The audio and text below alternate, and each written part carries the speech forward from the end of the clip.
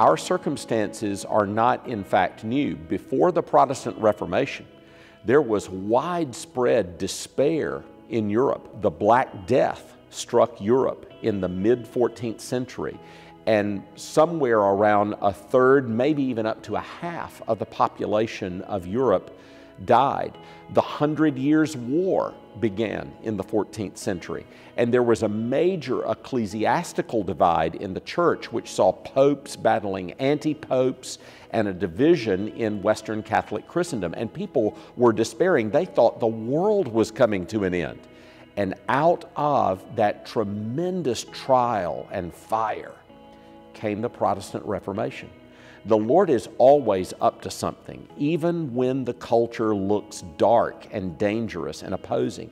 And as believers, we need to have confidence in a sovereign God that even when we look at our culture and we're depressed, it's not what it ought to be, it's not even what we remembered it to be when we were younger, don't think that God's not up to something. He's always preparing the way to lift up the name of Jesus and to do a great work. And so we have confidence that even in dark times, the Lord is up to something. I love that quote, "Be anxious for nothing," or to translate it into modern English, "Do not worry about anything."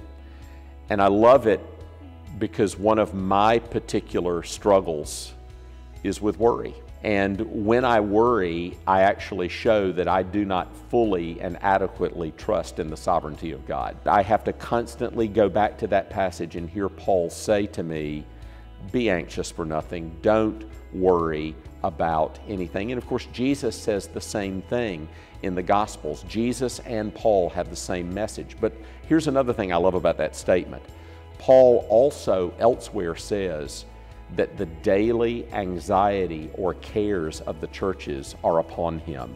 And I love it that Paul says that. The Paul who tells me not to worry about anything tells me that his burden to care for the churches causes him to be tempted to worry all the time. And it just reminds us all that care and concern are good, but care and concern that are not adequately rooted in a trust in God's sovereign providence over us and His watch care of us and His superintendence over us, that those things can leave us in despair. So that the key to not worrying is believing in the good, sovereign providence of God. His eye is on the sparrow, and I know that He cares for me.